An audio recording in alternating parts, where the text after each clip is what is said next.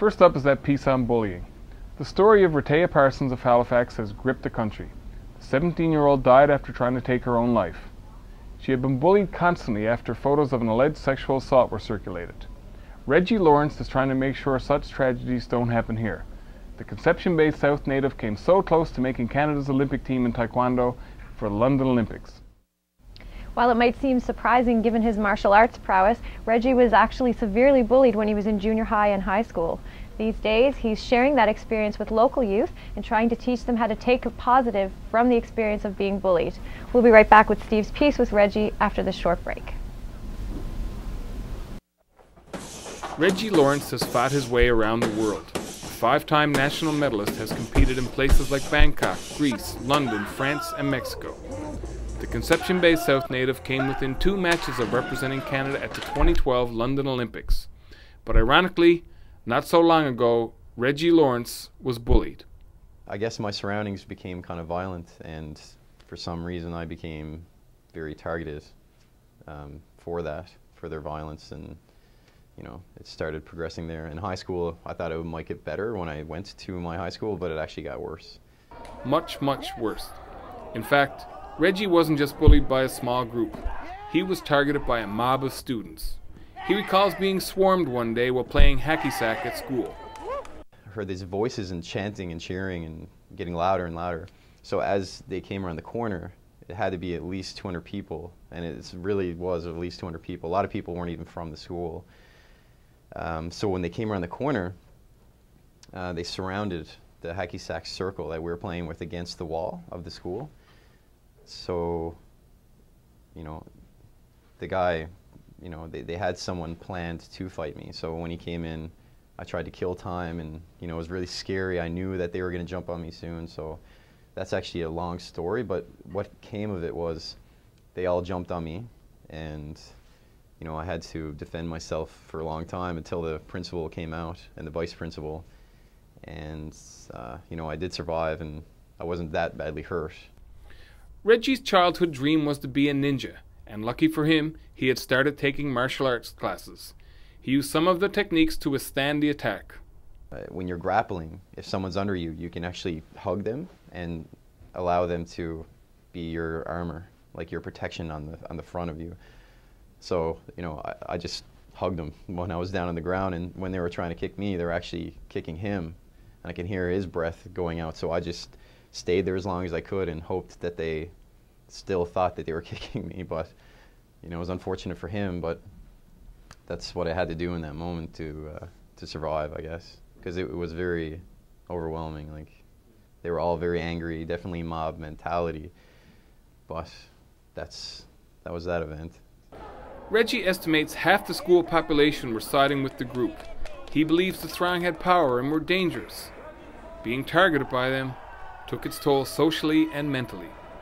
It was always more just the sensation of, like, you can't go anywhere, like there's nowhere really you can hide, although that's all I tried to do, was just try not to be seen.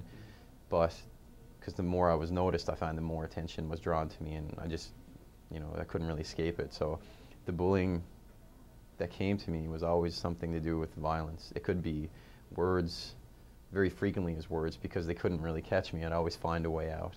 So it was really the constant fear, I guess, of just being out in my own environment, because every time I would encounter them, I'd end up having to run from them, or have a friend that wouldn't run and realize that I'd have to stick with him, and then he'd get hit, and then we'd both be running. Mentally, I was very broken down, very not confident, because it was like I wasn't allowed to be confident. So mentally, I was just very weak, and all I wanted to do every day when I went to school was just not be seen, not be noticed. So it was just very scary. Things changed when Reggie started hanging around with students from another high school. He felt he was allowed to be himself, and he started gaining confidence. That was towards the end of grade 12, a few months after he had taken up and fallen in love with Taekwondo. My biggest increase in confidence came from when I started hanging out with new friends that weren't around my area at all. They were actually from a school called PWC, and at that time PWC was a very popular school, and I realized why when I went to one of their parties. When I went to one of their parties, everybody was very friendly with each other and me, and the types of people were very diverse, and it was a huge house that someone allowed them into their house to have a party. Where I lived, if there was a party, the chances of this house being wrecked is very high. I mean, it would have to be 80–90% chance. So no one really had house parties unless they were okay with their house being really wrecked up. So when I was at this party, I realized how, you know, there's another world out there. The ability to be in a ring with just one person and not having any fear of someone jumping in, and just seeing how good you can do against this one other person, and it's respectful because it's martial arts. I found my career in the martial art world just shot up very quick. Reggie says the bullying added to his drive to succeed in the new sport, and not because he was angry or bitter. That lack of confidence that I never had growing up, and especially through high school and junior high, just that fueled me, because I never felt confidence before. So all of a sudden I was just in this area where people were cheering for me, but really I was cheering for me because I'm doing so well, and I'm doing something that I was always so afraid of, which was confrontation. So in that sense it fueled me, yes. But not from anger, just from inspiration, I guess. It inspired Reggie enough to rise through the sport's ranks. After competing all over the world, including at the World University Games in Thailand, he set his sights on the Olympics. A painful setback came during a tournament before the London trials, when he completely detached a ligament in his knee.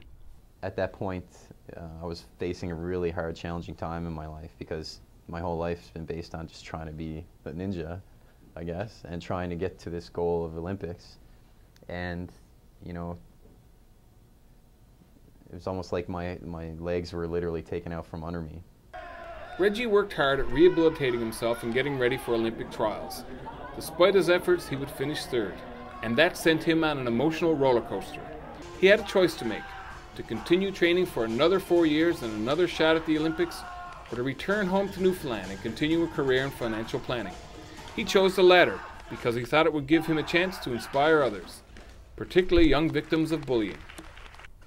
You know, it'd be great for kids today growing up to hear from someone that's been through, you know, extreme bullying, I guess, to let them know that, you know, there's light at the end of the tunnel. There is ways and things you can do to help yourself and to put yourself in better situations. There really are. But if you don't have someone telling you, then you don't know how to go anywhere. You just have to figure it out on your own. Reggie is now home and settled into his career. He's also started talking to youth about bullying. He recently addressed a group of students from across the Avalon and hopes to soon start going into individual schools. He wants to encourage youth to try and take positives from being bullied and to help them be their best.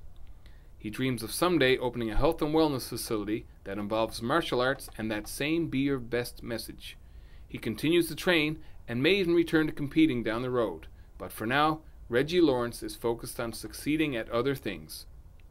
There's nothing I do regret about it at all, because, you know, it was an experience of a lifetime, and it was a continual experience of every day trying to be my best. And, you know, very fortunate with the sponsors I had to allow me to do that. I didn't have to focus on anything else besides just being the best person I can be in every way I can, because that's the only way you can win.